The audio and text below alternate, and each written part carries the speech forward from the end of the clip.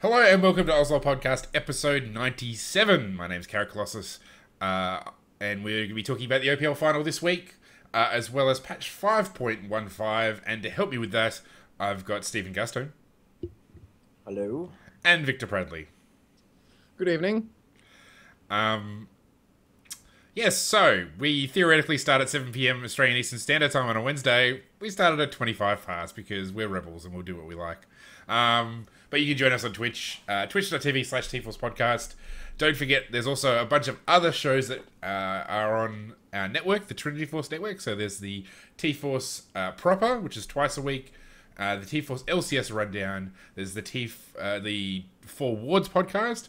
There's also the Trinity Force RPG group. And all of these things are streamed on Twitch, and then I think people do solo queue and stuff as well, which actually I'll probably be doing once my new RAM arrives and I actually be able to stream games on my computer. Hooray for RAM! Yeah, RAM, woo! And you've graphics card, but that doesn't really matter because it's League. But theoretically, I can play other stuff as well. Anyway, so you should subscribe to this channel, and then you'll get all the updates of when things go live, and yeah, all the great content that we put out. Yes, and I think that's probably about it. I should probably mention the Patreon. So the Trinity Force Patreon is still going on. If you want to get access to exclusive Champion Select podcast, where they've talked about Morgana, they've talked about Aurelia, they've talked about Corki, and there was another one as well. I think Nunu. Yeah. The Corki one would be really relevant in the meta at the moment. Corki's considered quite powerful at the moment. Yeah, They try to keep them relevant in terms of what's really strong and playable at the moment. Take that how you like. Yeah. And they also I think they get people who are sort of solo queue, like played a lot of that Champion solo queue. Yeah, so they're really great podcasts. And if you want to get access to them, it is to pledge to the $10 level on the Patreon. And of course, there's other things that you can pledge for, including a whole bunch of different rewards. So there's the opportunity to come on the OzLoL podcast for $100. Yeah, or one of the other Trinity Force shows. Discussing LCS seems to be the popular one to jump on the rundown. And it's interesting that Ranconius decided to not take advantage of that $100 deal that we were providing to him for free tonight. Yep. Yeah. So tonight was meant to be Ranconius's last show with us. But he couldn't make it, so yeah, we want to. Which pretty much sums up everything what it's been like with Scott for the last few months. Classic Scott. Yeah, classic Scott. But I mean, that's because he's moved on to bigger and brighter things. So and we wish him the best of luck in his future endeavors. Yeah, that's it. Absolutely. So, and pretty much like everybody else who've been a host on our show, they're always welcome back when they're. But yeah. No, it's good stuff for Scott, so yes. That was actually an open invitation for Way to come back and be the fourth host. It's been a couple of years. Yeah, so anyway, I've lost my train of thought. Alright, let's talk about the OPL final. Give us money on the Patreon. Oh yeah, the Patreon. Spend money on Patreon. So, and maybe eventually they'll pay for us to go to the OPL finals, and we can do some videos and stuff. At 5,000. Yeah, like 5,000 or something. Yeah. There was brief mentions of us going to America. Yeah, that's right. Yeah. That's right. Actually, there's also, I should make mention, I think the $50 level is like a coaching session a month. Yeah, you get coaching sessions. Normally with Horse Doctor, who is resident master player in the T-Force network. So to a lot of people, that means big things, getting coached by a master player. Because normally... Like, if you go onto a website like, I don't know, LOL coaching or whatever, like, you go for a master player, it costs you quite the fortune for their time. So it's a pretty good deal if you pay through us. Yep. And, of course, you support the show, which helps. All right, well, let's talk about the OPL final. Yeah. Well, I think a nice transition from us talking about the network into the OPL finals was that Corki had a 100% win rate. Did you want to go through the games? And, So talk about the scores. Of course, the spoilers, as per always. There are no spoilers. We've been building up to this for ages. We haven't watched it yet. Zero Yeah, game you- fault. yeah. Shame on you. Shame on you. Shame on you, Rancunian. So Chiefs won 3-1. So they won games 1 and 2, and then game 4, and Legacy, of course, won game 3. So, And then inevitably lost the last game. yes, yeah, Legacy, yes. Way to bring the party down, man. yeah. No, Do you want to think about it? no. Game. Well, you do we can't wanna lose a start game that about- never got played. So game 5 doesn't count, Victor. Yeah. The event itself, like we all watched the stream. Yep. Well, no, Victor, did you say you were there? No, Actually, Jason at the was, event. That's Jason right. was there live, and he's sitting Mhm. next to me. Jason, how was the live event? It was absolutely insane, and everyone on the Twitch chat was saying that it was super cringeworthy. I thought it was really good, and the production level for live events has really stepped up, I'd have to say. Yeah. Yeah. I Well, totally agree with that. I didn't get to see the Twitch stream. I watched the YouTube stream, Okay. and it was perfectly fine. It was quite good. Now, the atmosphere at the actual event, from what we could tell, looked amazing. The entire big top was completely packed. Now that's, as we said a while ago, that all the tickets were sold out within a few minutes of them becoming available. So I think I mean, it's like based on 4,000 that- people. It was like 4,000 or 5,000 people went to a live League of Legends event, like specifically to a live League of Legends event in Australia. Like that's huge. Yeah. For And we've got us, yeah. so Well, much news considering, like, coverage I and mean, stuff. sorry, just to interrupt again. Like, considering that when you look at some of the stadiums they play out in Europe and stuff, it's like 15,000. And you think, well, that's for, I mean, that's, Germany or France or whatever. So, we're talking about much bigger places with heaps more people who play League of Legends in that area. So to actually completely sell out a huge venue like that in Australia is actually kind of a big deal. Considering that previously, like last year, they held these finals in addition to PAX or Supernova. Yeah. So you had crowds, you had maybe 500 people there. So I was thinking about that now. It's quite a big deal. Huge step up. Yeah, no, it was completely packed there. The crowd was going nuts. You could tell. The casters were like so hyped. Yep. Atlas is probably not going to be able to talk properly for about 2 weeks after that. I think he was so into it.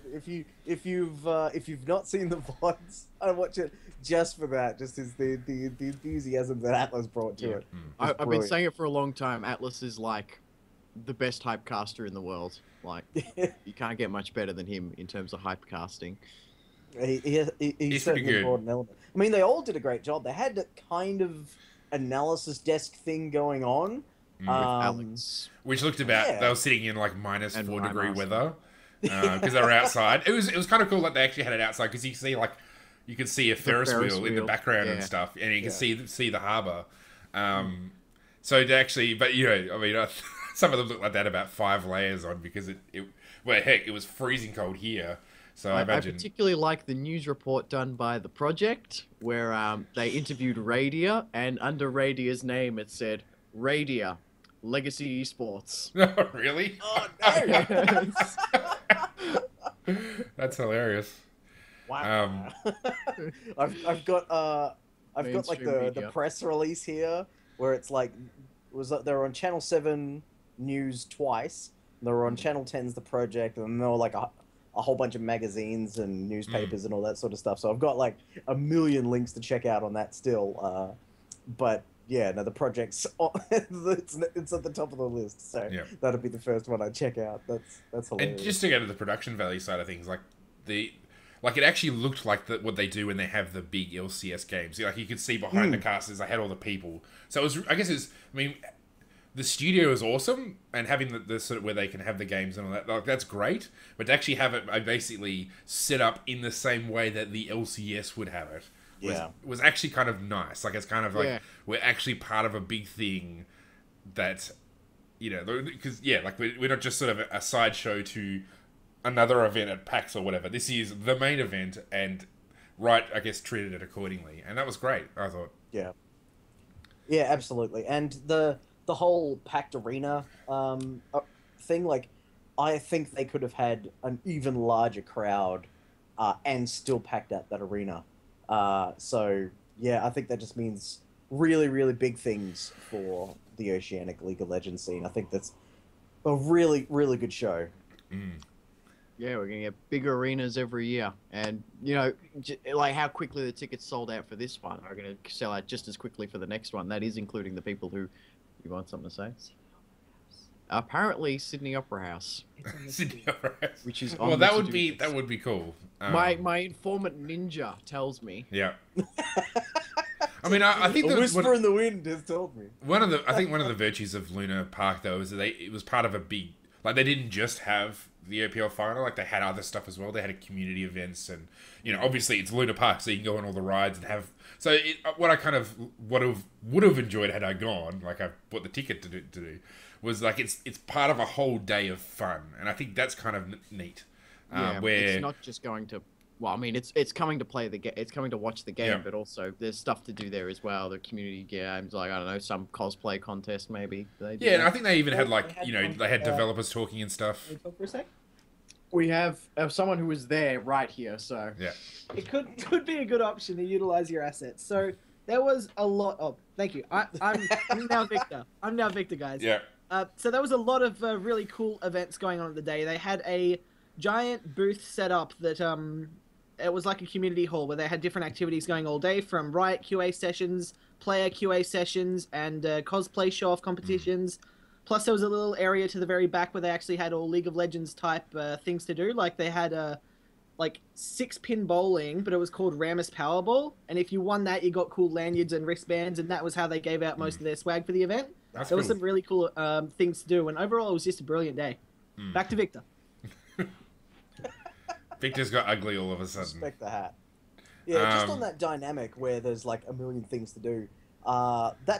There's two sides to that. Like, I would definitely love to go to just a league only kind of thing where I can dedicate all my time. Because when I went to the Penny Arcade Expo or PAX, the last 2 years, I would spend about 95% of my time at the Riot booth. Whether there was community events like getting up to go to the lunch and such was, oh my goodness, I'm going to miss something. But also, I'm missing absolutely everything else at the expo. Yep. So, like, it'd be like, okay, between the community games and between the upcoming finals, they're going to be doing a swag giveaway. I have enough swag. I'm going to go out and I'm going to look at some of the other things like that. So I think the specialization is very important. Like at Penny Arcade Expo, it's really easy to get distracted with all sorts of other things and everything.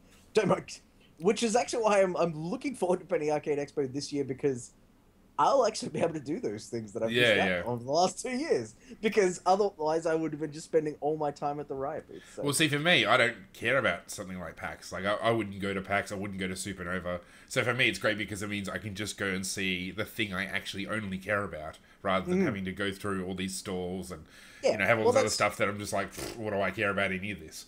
Well, and that's it. Like, I went to the very first PAX for League of Legends. Yep. And I booked a second one for League of Legends also.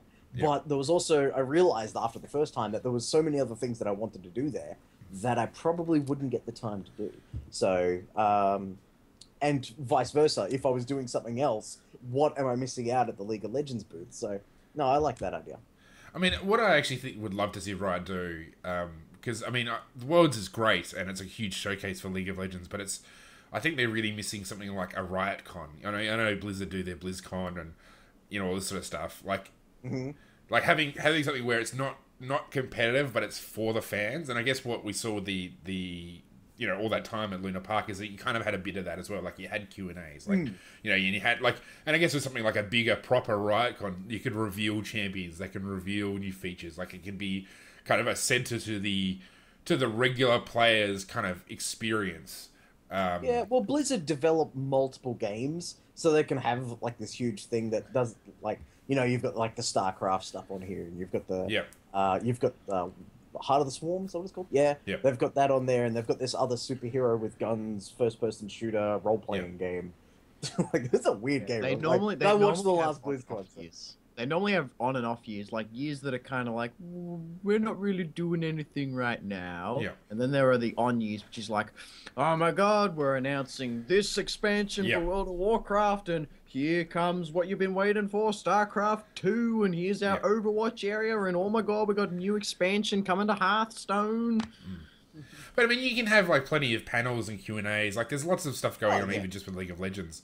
And some of the stuff that they do kind of on this, like at some of these shows, because I mean, Riot has booths. They'll probably have a booth at PAX, and they have booths at, well, they certainly in the US at PAX East, and SummonerCon and all this sort of stuff. They have like where they have like an art demo, and they have these sorts of things. Like, I guess something where it's streamed on Twitch though, something really big, where you can have, you can kind of have everything bigger and better, and have sort of bigger reveals. Like, I guess add some momentum to the casual players experience. Like, because everything for the competitive leads to this big thing in October, November or whatever. Like, it leads to Worlds, and that's like a big peak in the experience of the LCS watcher. It'd be also nice to kind of have that with the year, where instead of just kind of dribs and drabs through the years where things just happen and things just turn up, like Riot can actually work towards this big reveal and this big weekend where you can kind of be excited for this as a fan of the game, not just as a competitive fan of the game. Yeah, and then we can get an OzLoL booth.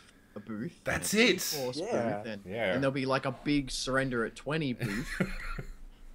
And Moobit will just be there like, oh yeah, Riot announced this that panel over there, and if you can go here, Riot are just about to announce this Darius rework, and that's if he doesn't quit. He quit for a little bit.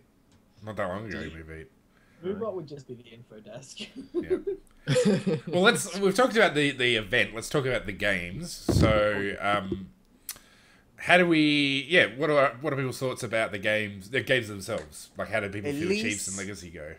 Elise has a 100% pick ban rate in all 4 games, which makes me smile because, as you know, I'm a massive Elise fan. Yep. She was banned 3 games and picked once. And that game, was it game 2 with Chiefs? Yeah, game 2. And Chiefs just rocked that. She got picked by the Chiefs because Legacy left her open, and the cast was first like, pick. He's not gonna. He does not want to play against that champion, so obviously he's picked her. Did they ban out Gragas? I'm trying to remember. Did they ban out Gragas instead? Because I never really paid attention to pick I think ban. Callista got banned, and that was the questionable. I think Callista was the only questionable ban Legacy made because they were like, "Oh, Radiant doesn't really play much." Yeah, you don't really want to let Radiant have Callista. He is pretty amazing. Though he picked Lucian. Yeah. I don't know why he did that, but anyway, that was game 3. It was quite clear that the only priority that either team put on the AD carries was first pick Sivir by Chiefs on blue side. Other than that, it was support jungle, mid lane, Sivir first pick by Legacy in the 4th game. So, so Sivir was a big contender. Corki also was high on people's priorities list as well. Orianna made it in. I was ecstatic to see that in game 4. She went big. Oh my gosh, some serious wombos. For that was they camped the crap out of mid lane for so long. There was we are getting Orianna ahead. Just let it happen, Legacy. That was what Chiefs seemed to be saying. Spooks has just set up a tent in that mid lane. He's like, we're getting Orianna ahead, and the damage she was putting out by it was so gross. It was crazy. The shockwaves were like 2/3 people's health. It was beautiful. And of course, Ejim was an Alistair, and he's just an amazing Alistair. Oh yeah, Well, they first picked Alistair that game. Yeah, I'm not surprised at all. Yeah. So seriously, game 4, if you want to see some great wombos. Like, just absolutely sick wombos. There's, I think there was one in particular where you got, a 4-man wombo just sort of next to the blue camp, on the sort of the other side of the blue buff on blue side. And it was just amazing. I just remember watching it, you just go oh my gosh. Yeah. What's interesting was there was a bit of priority on Braum by Legacy in game 3, the game that they won. I'm trying to think, he got picked in game 2 as well by Chiefs, I think, didn't he? Yeah, he was picked by Legacy first in game 1. He was picked, he made it through game 2. He was first picked by Legacy in game 3. and he was picked by. So Legacy put a very high priority on Braum, and it sort of paid off. But if you watch Game 3, just the start of it, like just Lee Sin wanting to kill someone. It didn't matter if he died in the process. He was trying absolutely everything. It was like this 3v3 very early in the mid lane. Just constantly, and he's going in on such low health, and it's like there's no way they could possibly follow up on that. What are you doing? It was so greedy, but it ended up working out. They got first blood and did not trade in death for it. It was exciting. It was really exciting. Just and at that point we had a big Legacy chant going on too. It was amazing. Well, that game in particular, it was like a totally different team. So the first 2 games they got pummeled pretty hard. Especially I think game 1 they just got absolutely drilled. And you just, I mean, Chiefs looked completely in control. There was no point in any of those 2 previous games. I think in game 2 there was like maybe a period of time where it was a bit even. Right towards the end, and then Radio went like absolutely ham off his freaking head and like charged forward with Severe and absolutely. That was such a good engage. Legacy got a bit ambitious with their champ picks in number 2, or a bit creative with their champ picks in number 2 in game 2, and then they sort of cleaned them up a little bit, getting rid of Tahm Kench and swapping in Shen, and then they kind of cleaned it up a bit better. Legacy were the ones who got Shen, I'm pretty sure. Yeah, Legacy went. Yeah, sorry, I thought you said Chiefs. I'm like, no, yeah, Tahm Kench was my first competitive game seeing Tahm Kench in there. He's a bit weird competitively, like that health bar shield mechanic that he's going on is able to save him from huge amounts of tower dives.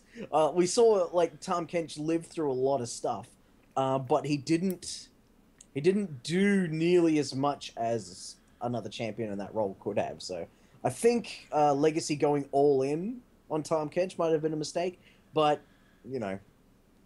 Well, especially, I mean, Swiper went Fizz in that game, in that first game, and he just thrashed him. Wasn't that game 2? Wasn't Fizz game 2? Whatever the game was, like game 2. Yeah, okay. Then it was the game that they picked Tahm Kench. Yeah, I think that was game 2. They also picked Tahm Kench. Like Minky picked Tahm. Fizz does not give a shit about health bars. Yeah. So yeah, I mean, Swiper was. I mean, he did incredibly in game 2. Yeah, I mean, what were some of the individual highlights that people had? I mean, for me, that was that Radio engage in game 2. So they basically had the situation where Legacy were pushing down mid. You know, it was basically at the inhibitor turret for Legacy's inhibitor turret, and Legacy sort of came up past the Wolf camp, and they were both sides were sort of trying to get in a position to engage, and then Radio just like charges in, like goes he doesn't go 5v1 because everybody else was there, but basically he kind of led the way, and he just caned them all. That was one of my favorite bits. Well, I've got there's 2 that I want to kind of. One we've already talked about, which was the Alistair and Orianna combo. That, oh my god, the Orianna combo with anyone who's got kind of a gap closer has always been a really impressive staple in competitive League of Legends. Orianna comes in and out of favor, and with the reworks to all the AP items, it's obvious that she's viable once again. So it was really good, and we know EGM Alistair extraordinaire. Like, I think Alistair got a ban every game. He got banned game 1, game 2. He didn't get banned or picked in game 3, but game 4, he was first picked by the Chiefs, and he put their name to the test and just destroyed the Legacy. My ninja is telling me that his favorite part was hearing Ejim yelling louder than Atlas. Is such things possible? Yeah. The other moments. Well, it wasn't really a moment. It was more of a series of strategic decisions by Chiefs in game 1 with Twisted Fate. Just his destinies. I think there was one that was not perfect. The rest were all just spot on. You know, you've got no escape. I've got complete vision on you. Every single one was done at a time where it was strategically important. And it was done all on incredibly clever warding. So they knew that if they used Destiny at this exact moment, they would get full vision and would be able to make a decision. And they made the teleport decisions correctly, and almost every single watch game one again, and just watch every single Destiny, and you'll see it pay off massively. There was like one where he teleported into the enemy red buff, and it kind of all went horribly wrong because there was like the champion that was like one auto attack away from death. I'm trying to remember which one it was, but it was just so much strategic play from that Twisted Fate. Yeah. So that was my... Don't give Swiffer Twisted Fate. It's going to end up badly for you. I don't know why people let him have it. It's just... Oh, well, what can't you not let Swiffer I was have? going to say, like... Well... Yeah. Like, I feel like we say this about every... Oh, yeah. Don't give Spooks a lease. Don't give Swiffer this champion. Well, I mean, what was it he had in Game 3? I think it was Lulu, maybe? I'm trying to think what he had in Game 3. Yeah, Lulu. Yeah. Lulu. You know, that wasn't that scary. I mean, I know it can be, I guess, but I mean, it's a Lulu pick. She's not really there to stomp your head in. She's more there to make sure everyone else can stomp your head in. Yeah, well, this has actually brought me back to something that I was talking about on the day, but haven't really brought up today, was they had the analysis desk on there, and it was brilliant presentation. As you said, they were very cold, and you could see their hands kind of trembling and stuff. It was like, oh, you poor guys, you're working your heart off there. We love you for it. But there was my personal love of the game comes from the strategic level and the picks and bans, synergy, composition, all of that sort of stuff. So that's the stuff that I really love, and that sort of analysis was a little bit lacking there on the night, I would say. That I really felt that there was a lot more that could have been said about the compositions.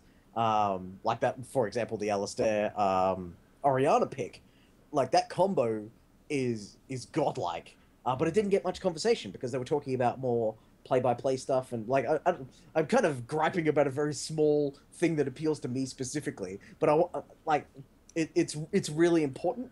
Like there's like Chiefs had Gragas and Janna as kind of their first picks into Braum in Game 3. And it's like, well, Braum's not a big initiator. Why are we going with, like, huge disengages against the first with Braum? Like, and I feel that could have had a bit more discussed about it during the games, because I think it adds a lot to it. Maybe something they should look into a bit more.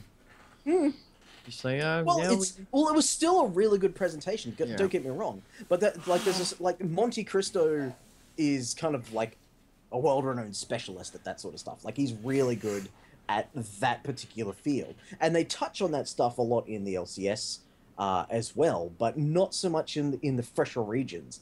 And I think there was a lot of clever compositional science that went on during the finals and in the lead up to it, obviously, that I don't think we were given credit for. And I kind of want to give a shout out to everybody who's kind of funneling that power. Cool. Vic, do you have any particular highlights you want to make mention of, or? I just like the way, because Legacy kind of come into the first game and they slumped a little bit and they weren't really all together and just got steamrolled. And then sort of watching them sort of pick themselves better and better across the second game and then into the third game where they finally flipped the switch and right from the beginning they hit it. And I still think it's interesting. In the third game, there were still moments where Chiefs still looked really strong, like during that one of the Baron plays, where the home guard Hecarim comes bolting in and just shakes everything up, and it's like, oh my god, Chiefs can come back now. Oh, it's happening again. Well, again, I just want to point out that Game 1, I think, was really down to the excellent use of Twisted Fate's Destiny. And then they followed Carrot's advice and banned him every other game to make sure that he didn't get him. So, I don't think it's really fair to say Game 1 was such a stomp and Legacy dropped the ball on that one. Like, because once that snowball is rolling, it's almost impossible to stop, and especially with the really good composition that Chiefs had in Game 1.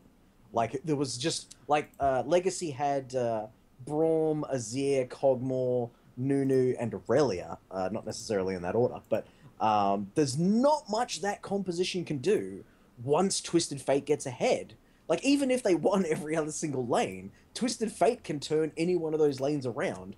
And yeah, there's a lot of difficulty in trying to repair the damage that that Twisted Fate is doing. So I want to give Legacy a bit of credit for game one, even though it was a fairly decisive victory. It's not just as a Legacy didn't show up for game one. I really want to stress that, like, because it was a really competitive game. Yeah. And Chiefs are just, as we've said a million times, once they get a lead, they know exactly how to pick an enemy apart. And that's where Legacy did so well in game 3, is they actually managed to stop. They actually played really well in the early game. They dominated the early game, and that enabled them to keep Chiefs down through the rest of the game. Yeah. And, well, I remember. I mean, that's they're the only ones who have taken in this entire split. They're the only ones who have taken a game off. One of only 2 teams to take a game off Chiefs. Like, that's the entire year. Yeah, the entire year. Yeah. And in the finals, Shen 100% win rate.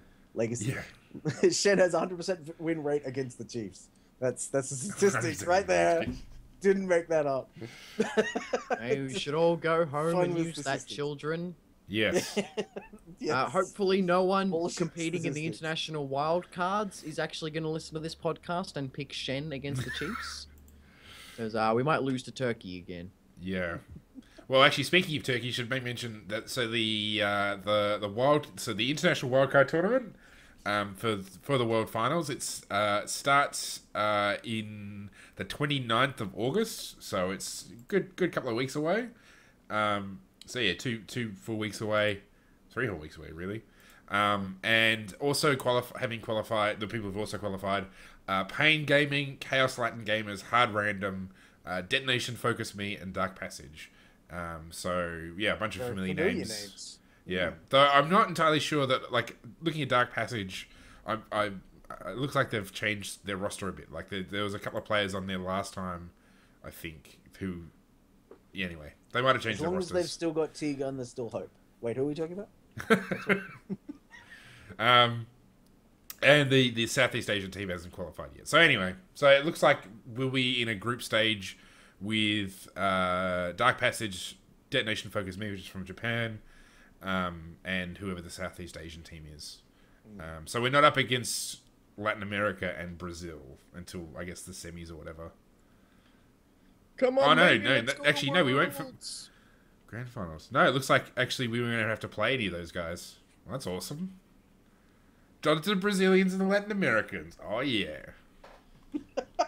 That's how we want to qualify, by not going against the better team.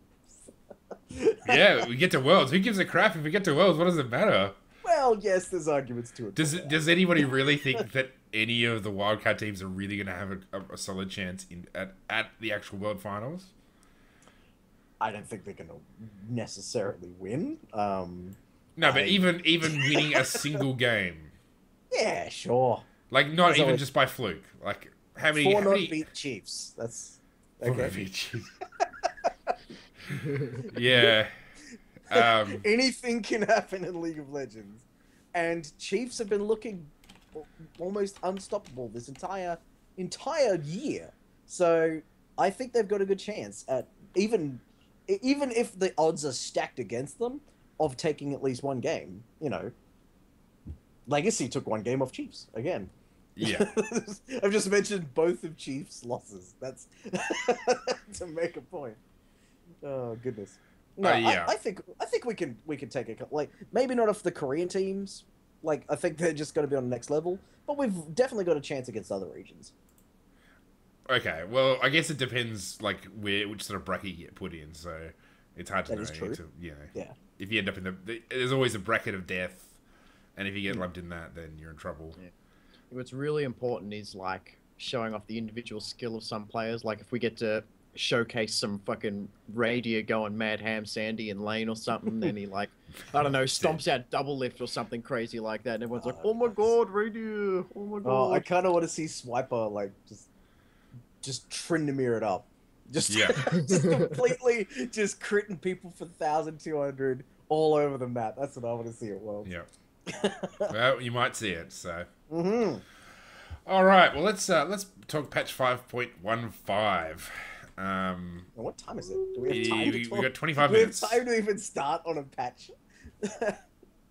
So, We're just gonna. He's not gonna further answer that question. we got 25. We got 25 minutes. What are you talking about? Do we? Yeah. So Fiora, we haven't actually talked about Fiora yet. She's been out since the last patch. Anybody have any thoughts? I really like Fiora's hair. That's Okay. my entire opinion on Fiora. She's got this really weird strut about her now, where she kind of like jumps a little bit after every step. Okay. And she's got this weird stride going on about her. So she's like in the Staying Alive video clip for the BGs? Yeah. Sure. Are you actually going to read what her kit does? Yeah, no, we could do that. So basically, I need to bring up the patch 4.14 notes.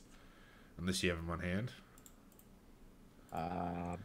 Give us a sec. Patch. Well, there's actually like an entire champion update thing if you wanted to have a look at her. So here, I'll post that link for you right there.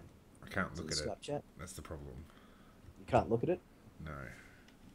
Oh, of course. Okay. Okay, maybe it's not. Maybe it is 1.5. Oh my god. Okay, so everybody, Fiora's got this elite new passive, right, which is called Duelist Stance. And what happens is Fiora will identify a vital spot on an enemy champion. This can be, if you split a champion into four quarters, that's where the vitals are in each quarter of the champion. And Are you doing visuals? I didn't have. Did you like do the whole thing on webcam? Okay, yes, there I you did. go. For our listeners out there. Yeah. So that and these little and it'll bring up one little quadrant, and now if she strikes that quadrant within 15 seconds, it'll disappear. If she strikes that quadrant with a basic attack, she can also hit it with her Q. Then she will deal bonus damage equal to it's about 3%, but it scales with Fiora's level, 0.1 times Fiora's level. Yep. And every 100 bonus AD will also put an extra 1% on there. And that's equal to the target's maximum health in true damage. So basically, it starts off at like more or less 6% of maximum health, and then scales up from there. Yep. And then it gives her a it's bonus true damage as well, and it heals her. And it gives her a true move damage speed. being introduced this like the last couple of patches. Yeah. This is getting a bit scary. Yeah, well, that's 6% max health true damage. That's a lot. That's on a passive. And you can't itemize against that. Like, oh, I'll build more HP. That's not going to help you. Yeah, that's going to do more damage. You know, you can't build armor. Doesn't do anything. And, what the hell? They'll just keep popping up every. So if you're able to hit it every half second, they'll just keep popping up. Yeah. And you can just keep proccing it. Yeah. I feel movement speed's going to be incredibly crucial on her. Being able to position that while not putting yourself into a disastrous situation. Phage first is not a terrible idea on Fiora. Before going into Tiamat and Hydra, and then completing the Trinity Force. I'm not going to say that because Carrot will be really upset if I say Frozen Mallet. Not me, Adam. Protophobia. Yeah. I don't think Frozen Mallet's a terrible item anyway. It has its uses, just... Yeah, definitely. Its gold efficiency is definitely... Anyway, we're getting sidetracked. Yeah. Lunge has seen a little bit of a change. So now rather than point, click, go straight to that target, and then within a couple seconds you can activate it again. Now it's one dash. She will dash in the target direction, so you don't need a target to use it, and then she will strike the nearest target, and it will prioritize champions, but also vital spots. Yep. So if you dash to the right side of the champion where their vital is, she'll strike the vital. Yep. Assumably, I've played it before, and the vitals are really kind of finicky and not easy to hit because the hitboxes aren't perfect. And if you're standing inside the person, then she can't hit the vitals as well, so they're not properly tuned. But yeah, that little stab she gets at the end of it, that will if she hits a champion, the cooldown is reduced by 60%. So she can use lunge pretty often, considering at lowest rank it's on an 8-second cooldown, and then they'll put it down to about 3, assuming she doesn't have any CDR on her. So that's pretty good. And the physical damage, Starts at 65, goes up to 105, and scales. And then the bonus AD scaling goes from 55 up to 115% bonus AD. Just damage. I'm quite liking this rework. I think it's a significant improvement. Like the whole weakness, like you've got the 4 parts, one in the north hemisphere, south, east, and west, and you knock them down for the true damage that we've already discussed. Her ultimate puts up all 4 of them, and you do additional damage. Now, if you kill someone during that, I think they need to be... If you mark them with the ultimate, either killing them or hitting all 4 of the vitals, it will put a big circle of healing, and it's massive healing. A lot of healing. Start at level 1, it's 80 per second, which scales by 60% of her bonus AD, and at rank 3, it's 140 a second, plus 60% of her bonus AD. Yep, it's pretty crazy. Yeah. So, and also, her riposte looks a lot better too. Yes. I mean, by comparison, so Janna's Monsoon, it's 100 at level 1 and 200 at level 3. So, yeah, it's comparable to Monsoon. Yes. Riposte has changed, so now rather than reflecting an auto attack for a base damage, now for 2/3 a second, she will riposte, and she'll block all incoming damage and crowd control effects. She does stop herself from moving though, and then after the 0.75 seconds are up, she'll throw back a skill shot in a little area, and the first target it hits will be slowed, and also be dealt magic damage going from 90 all the way up to 250 plus 100% bonus AP. Don't build AP Fiora.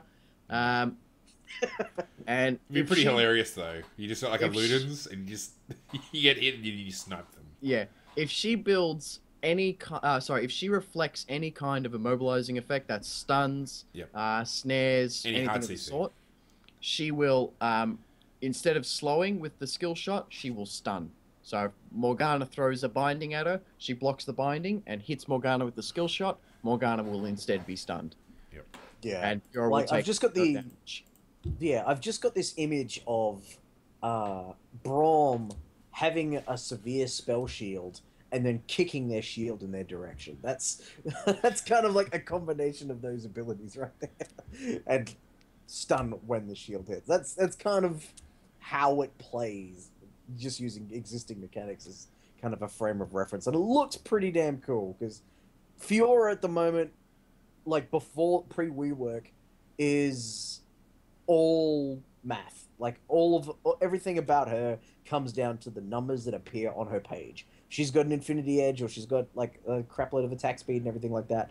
That is where she'll come from. It's like, okay, I hit my ult, I do all this dancing around and do a crapload of damage. Whereas this one has... Sorry? I was going to say, I used to refer to her as the right-clicking champion. You'd walk into a fight, absolutely, right-click, and then walk away, make yourself a cup of tea, come back, realize you're actually getting a little bit low. Not much, but a little bit low, because you like it so much. And then you'd press the R button, and then finish your cup of tea, and then their Nexus would explode. Yeah.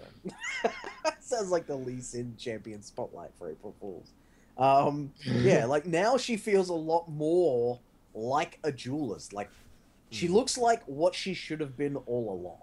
Like, because the riposte was always kind of lame. Like riposte in its current almost form, impossible to hit as well.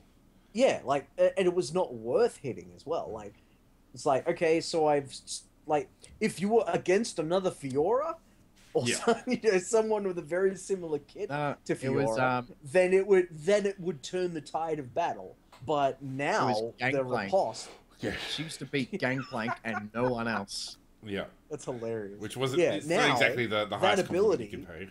Like that looks like it has a lot of team fighting potential, has a lot of laning potential, and it's a lot more thematic. Like it actually looks like she's a duelist now, as opposed to someone with a sword just attacking, so I think people who can position extremely well in team fights or small skirmishes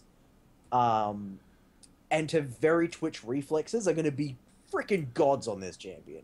Like if you're talking like top of the tier, you know, highest reaction speed you could possibly get type people, you can position yourself in a team fight, break down to the percentage health while also ulting the right person that's getting low. Then you kill them and you get the AoE heal, and all whilst trying to stay alive through positioning. Now, if you're very poor at positioning, this champion is going to suck. And if you've got slow reaction time, trying to get that riposte to work nearly as effectively as it could in the hands of someone who's much faster, you're not going to have a good day. You're going to blow your mana, you're going to get stunned, and you're going to whiff a skill shot. You know, so it's very, very skill-based champion. Yeah. I would actually like to see a Fiora versus not Yorick, what's his bloody name? Yasuo. I think that just bouncing around, riposting and all that, I think that would be freaking cool. I would love to see like the taste the wind, like whatever is rush of tornado, whatever it's called. Yeah, that's the one. And then her to riposte that, and then just ult and kill him. I love that. I want to see that. Someone out there, Red Mercy, someone out there with reaction speed able to do that, so that I may enjoy it. This rework has added something to Fiora's kit that Fiora has never had before, and that's a sense of skill. You did not need any kind of skill to play the old Fiora because the old Fiora played itself. Especially the ultimate, literally, you push the button and she starts dealing damage for a few seconds. Oh, I felt very good about my dueling and outplaying abilities by pushing the R button. How excellent am I? Yeah, she has very much gone from a right-clicking, press the button to win or lose champion to someone that has a lot of potential to turn around situations that you might lose. Like, this new kit that she has could very much be turned around from behind. Whereas previously, if Fiora got behind, she was useless. Whereas the right timing on riposte and the correct positioning on the passive and the ultimate, you could... Hi, Tracy. Like, you could turn a fight around with just the true damage and just the additional... just everything about her kit working correctly. She could be brilliant.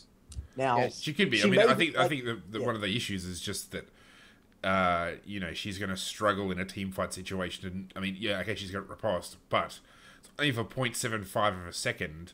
And you know, if she's going to get CC'd much, she's going to have a very, very hard time. So she's a bit like a Tryndamere, where you're really going to play her as a split pusher, even though she's got an ult that heals. Yeah. You know, either you blow somebody up immediately and then withstand the damage with the healing, or you just can't wade into a team fight. Like, she's absolutely not. Yeah. And a lot of that is very much her kit, is waiting for the correct moment to strike and having the right duelist footwork, i.e. team fight positioning. Because you can, like, Fiora's in a team fight will do very, very little, but once the team fight starts, if she has correct positioning and she sees like a Morgana binding or a Nautilus hook or whatever coming in, she can turn that cooldown around on them and then take advantage of the misplay that an enemy has made. And then you'd have to back off, or Severe would have to ult and the rest of your team would have to CC them and stuff. Like, it's all about picking your moments, this kit. Like, I've never really been much of a Fiora fan, but after watching these abilities and everything, I think she could be cool now. Like, again, it'll come down to cool. Items and teams and all that sort of stuff, but whether she'll be competitive, yeah, I think she'd be like challenger level solo queue, but not. I don't think she fits many team comps that exist currently.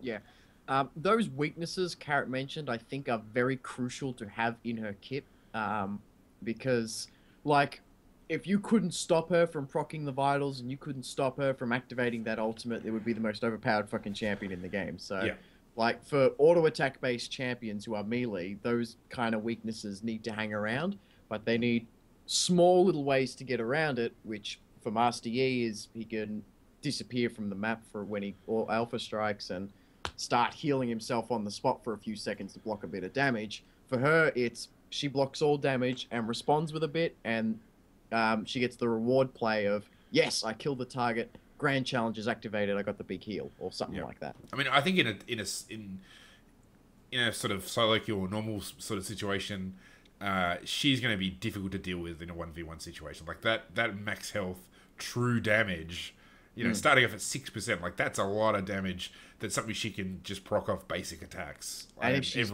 dashing around all the time, can't get a lockdown on her. So, I mean, I think that's going to be, I guess, like in that regard, she's a snowball champion like she was previously, which is you want to get a bunch of early kills, kick the crap out of the other top laner, and then proceed to just go and shred everybody else you come across. Like, you wouldn't want to, essentially you want a series of small engages across the map. Because, she theoretically could, 1v1, 1v2, if she's moving through the jungle, she finds the jungler. Even if somebody else joins in, if she's that far ahead, she's going to be like old Fiora, which is, if you see her, you run. I mean, that was what it was like, in a solo queue situation when you don't have the coordination, she could snowball like crazy. And so I think that's very much in the same sort of vein with that max health damage. Like, there's no one who's going to be able to withstand her damage. Yeah.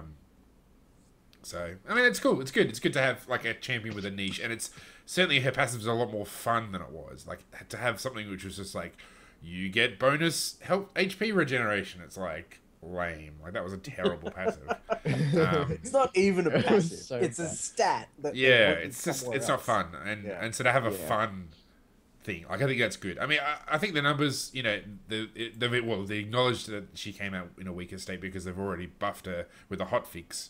And from what I can see on Reddit and other, sites, it seems that the general consensus is that she is a bit weak, but that's something, now that they've got a whole variety of sort of, as they talk about, levers, she's got all sorts of different ways you can balance her and to buff her in some areas and, keep her reasonable in other ways. So, it's workable. You can work with what's here to create a champion that's interesting and fun and maybe even has competitive viability in the right circumstance. Yeah. I think the only issue with her, because I agree that she's a little bit weak, but I think the weakness is just how hard it is to proc her passive, because it's like positional. Like the visuals, I don't feel the visuals match the gameplay. Like, I should be proccing this passive, but I'm not. Like I mentioned before, if you're standing on the inside of Fiora, like if Fiora's standing inside her target, it doesn't register where the vital spot is properly, which is well, if you think about it, like, because she's a fencing champion, like she's a fencer, and if you're too close to an enemy, you're not able to do the whole stab thing that the weapon and the sport are based on. So that makes sense if you think about it from a weapon standpoint. Like Darius going, "I pull you in with my axe," doesn't make sense, but this kind of does. And it's a video game, that. Steve. It's a video game. I mean, I think the loss of the double lunge is a bit of an issue as well. Like, I mean, it's one of those things that maybe if she still could lunge twice, she'd be overpowered, because then she can always get an angle on the weak spot. But maybe that's worth it. I mean, that's the other thing. Like, maybe they could reconsider bringing that back, because that would enable her to essentially just go, if she needs to get to the side, she can go forward to a minion and then down to lunge to the side. The only situations which really a problem is it's on, like, the vitals on the far spot of the champion, and then in that situation, it's like, I just got to wait till it changes then. Yep. You can flash. Yeah, I'm going to flash, just hit the vital. That's it. Yeah. I'm wondering how wide the hitbox is, essentially. Like, if you've got... No, I've realized that, but if you're on the very far left of the hitbox and you hit on an angle, does it still register? Or do you need to hit it? It doesn't? It's really... It's weird how it works. I can't explain it to you properly, but it doesn't feel right at times when you feel like you're hitting the hitbox, but you're not. Yeah, okay. Well, that's something they can probably change the visuals. You'll have to jump into a custom mode and have a play around with it for yourself, because it feels really awkward at times. Okay, we'll have to give that a go. Now, we didn't actually talk about blade work, but her E resets her auto attack, and she gets 2 specialized attacks. The first one cannot crit, but it slows. So it'll slow him for 1 second, and the second one is a guaranteed critical strike. And, bam. the second attack critically strikes. Yay! Yeah, it's good. I mean, there is a reduction in the crit damage, like the actual So basically, as you level it up, you remove the there's like a percentage, like a percentage reduction. So at level 1, there's a 60% damage reduction on the critical damage. So which makes sense because you essentially don't want to be critting people for like crazy amounts at level 1.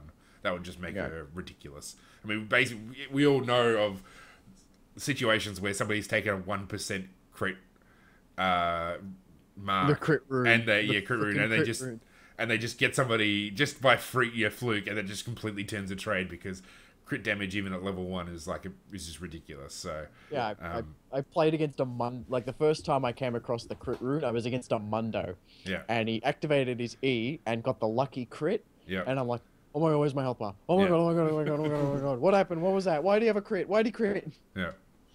So I mean, it's interesting. And it also has an auto attack reset. I think that's probably its biggest power is it gives you an auto attack reset. Well, so you essentially can get 3 attacks off in very rapid succession, which is going to be huge for trades. The way I was using it was I'd dash to the first vital, bam, hit it, and then I'd instantly reset the auto attack for a slow, and then I'd move to the next one for the crit. Yeah. So that's how I was using it, but... And then you do... I mean, that's like at least 12% max health damage. Just gone. 10% of the health is just gone. Like, that's nasty. With no defense. Yeah, with no defense. How about that shit? Cool. Well, anything else anybody wants to say about Fiora? Because I think we don't really have time for other patch notes. So I think there's nothing else to say. We'll finish it at that. Yeah, no, I'm very pleased to say that Rito did a good job. Yep. Yeah. Yeah, it'll be good to see how it all goes. A toxic champion is now... a once toxic champion has now seen a change for the better. I'm happy to say that because I used to complain about it all the time on the Victor show. Yeah, actually, I need to maybe track down to see what Greg Sky Williams thinks because that was always the champion he hated on as well. Was Fiora. I hate on a lot of champions, Carrot. Let's be honest. It's true. It's true. Even more than me. I'm starting to run out now. The only thing I'm angry about is I'm starting to run out of champions to hate. I still hate Nidalee, and I'll probably hate Nidalee forever. Yes. I'm really down to Echo and Yasuo at the moment. This is crazy. Well, you know, they got the Taric rework on its way by the end of the year. It's gonna be Scion level, so that'll give you something to whinge about. So I'm gonna be so angry. I'm gonna be so angry. I'm gonna be so happy. There'll be another tanky champion I can play in the bottom lane.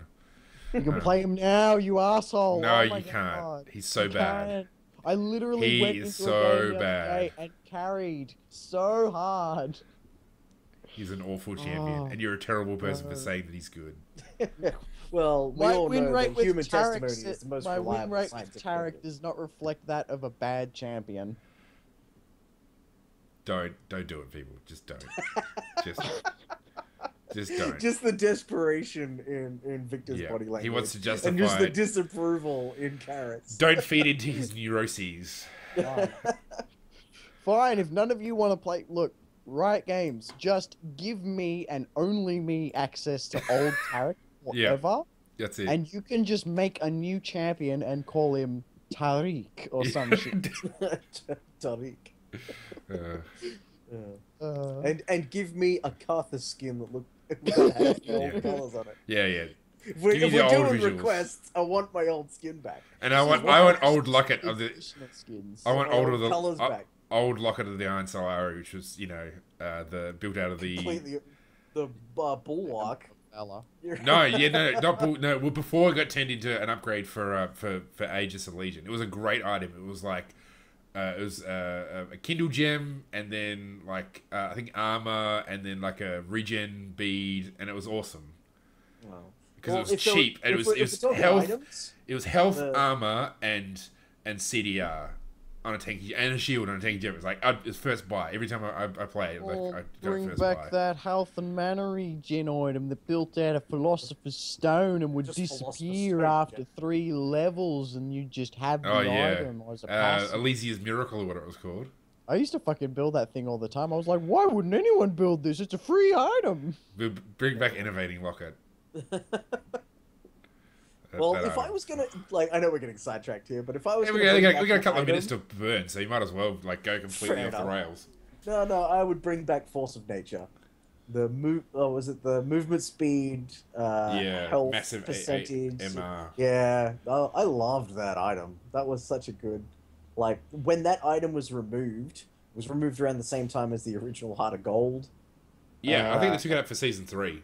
Yeah, like that's when they got rid of that, and Shen's just options plummeted, and like, and other people like Mundo who do really well with the Spirit Visage became gods compared to him. I'm like, oh, but well, I'm really glad. I mean, now, something we were going to talk about we didn't get to was these new items on the PBE. So it's nice to actually see a bunch of new tanky items, because we haven't actually seen that many. I mean, Barmy Cinder, I guess, is Dead Man's Plate. Yep. Which is the exact same ingredients as the old Sunfire Cape recipe. Yeah. Chain Vest, Giant's Belt, builded the Dead Man's Plate for 27.50. Yeah. And then like, it's nice to see some like new tank items. Yeah. Yeah. So. Titanic Hydra looks pretty overpowered though. Yeah. Yeah. I don't know if anyone's anyway, seen that we'll talk about that next week. So, because we've actually at the end of time. Yeah. We've right out of time. Not the end of time. The end of time would be the end of the universe, and that would be. Thank you everybody for listening to the OzLoL podcast. We're all out of life now. The universe is all out of Ranconius. I'm all out of Rank's love. dead, baby. Rank's dead. I'm so lost without you. See, that's my tribute to Ranconius. Randomly bursting into song. I'll find like some sort of love song dedication for Ranconius. Just specifically for him. I'll break my no copyright breaches rule just to find something that's like... Good on you. And then announce it, so you can't even deny that's that you were doing it unknowingly. Good on you. All right, that's it. Episode 97. We're done. We're all tired. We're all going and doing other things. Thanks for joining us. We'll be back in next week. Games. Good evening, ladies and gentlemen.